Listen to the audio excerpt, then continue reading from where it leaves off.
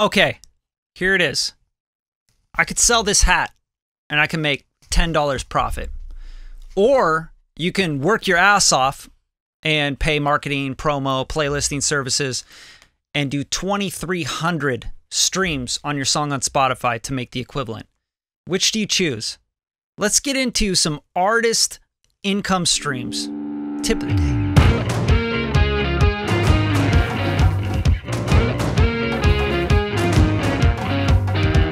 Something to really remember as you become an artist and you start selling your music is that your music is not your product. Your music is your commercial. Your music is your way of building fans, getting listeners together, getting groups of people together.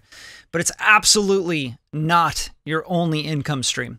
So today I want to kind of talk about some other income streams and definitely hang out for this whole thing because I'm going to drop some really big ones, right? Stuff that's going to make you maybe 1,000 times your profit right now. So you may be making $100 a month off your music. Let's make you $1,000 a month. Sounds pretty good, right?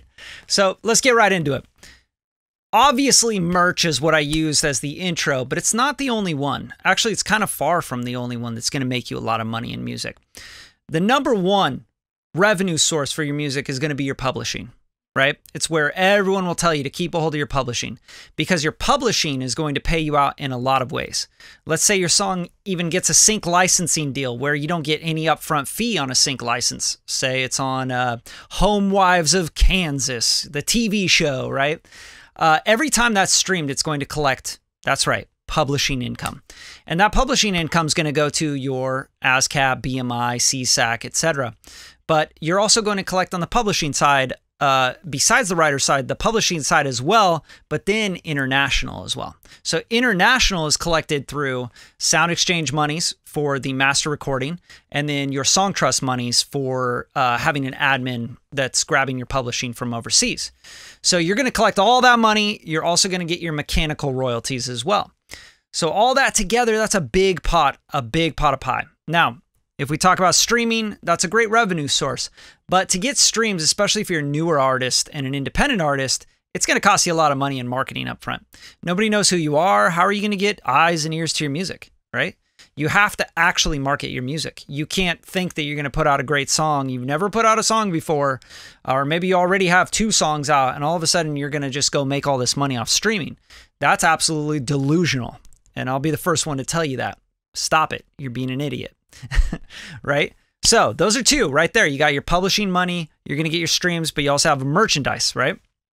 Your third is sync licensing. I mentioned it within the publishing talk, but sync licensing fees can range anywhere from $50 up front to $50,000 up front, $500,000 up front, depending on the song, the usage, where it's going, etc.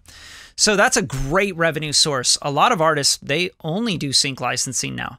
We have sync licensing bands. We have producers that all they work on is sync licensing. They just want to work with publishers and sync license, okay? Now, within that income stream, I want to give you another revenue source that can come from that. Another revenue source that can come from sync licensing and working with publishers are advanced checks, right? So advance monies, saying, hey, I want to own your master copyright and I want to pay you $5,000 as an advance for that ownership on your royalties. So whether you think of it as an income source or not, it's still an income source. You're taking the $5,000 on, right? It's your money. And you're just recouping that and you're not receiving any of your royalties until that record or that music has recouped that much in sync licensing fees, publishing monies, mechanical royalties, etc. So there's another huge revenue source. You could literally write projects and EPs and singles for publishers and get advanced checks. So now you got advanced checks, you're making money off your mechanical and your publishing royalties, you're selling merchandise, you got 3 streams of revenue right there, right? Now, here's another one that's very untapped and I think really important. As you start to get known a little bit more and you start to build your brand online and people start going, yo, I like your song. Your song's dope. You're sick. I'm also an artist. How much would it cost to get you on one of my songs? Or would you want to write one of my songs? Or would you want to be on the hook of one of my songs? Or maybe you want to help me produce one of my songs? That is a huge revenue source that is absolutely untapped. And it's incredible that people aren't using the power of the internet to get into that revenue source as a musician, artist, rapper, writer, whatever. Collaborate. and pay for those collaborations. That's how you get paid for those collaborations. You're going to go, hey, yeah, I'll do a feature for you and I'll write a hook and I'll charge you $1,000. I'll charge you $2,000. I'll charge you $5,000.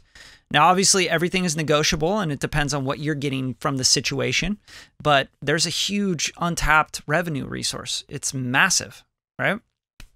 Now, one of the final ones, and I'm glad you stuck around for this, but as you build your business and as you build your fan base and your streams and all this revenue and da-da-da-da-da, and you're getting sync licensing and you're selling merch and you're doing all this stuff, and people are really starting to mess with your music. They're like, yo, this dude's awesome, or this chick is amazing. Like, she can write. Like, you've got some dope songs and great mixes. The music's great. You're going to start getting people going, hey, you know, you got a nice little fan base. You're kind of a little micro influencer. Would you want to have some free products? And that right there may not be an income revenue source, but I don't know. Anytime I think about not having to pay for the yerba mate that I drink, or the weed that I smoke, or the bourbon I drink, whatever, to me, I'm like, that's revenue.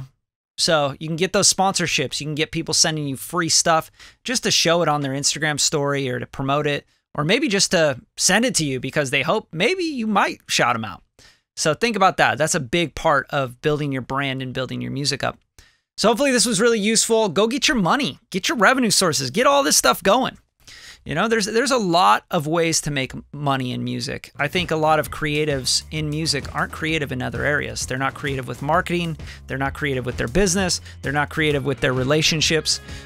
They're just not creative, you know? Like they can only make music, or they can only play creative guitar chords, or mess around with, you know, making samples sound lo-fi. Like, get creative with everything you do in your business. All right, that's the tip of the day. If you guys want to get a little more one-on-one, dive deeper into these subjects with me, and kind of just like figure out exactly the nitty-gritty and the actual tactics you need for these strategies, you can join the music mentoring program. Just click the link, jump in, and we can get one-on-one. I'll help you, you know, build your songs up, get a better catalog, and also find new revenue sources for your music. That's it for today, kids. Love you.